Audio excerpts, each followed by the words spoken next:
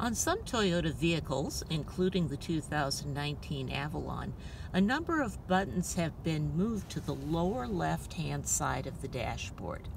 This is where you'll find your control for the automatic high beams, if you want to turn off traction control, if you want to activate your heated steering wheel, if you want to change the view of the bird's eye camera, and you'll also find the release buttons for the trunk and the fuel door in this area as well.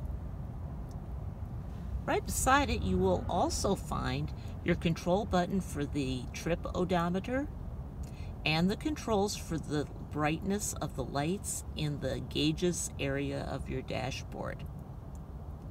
Thank you for watching.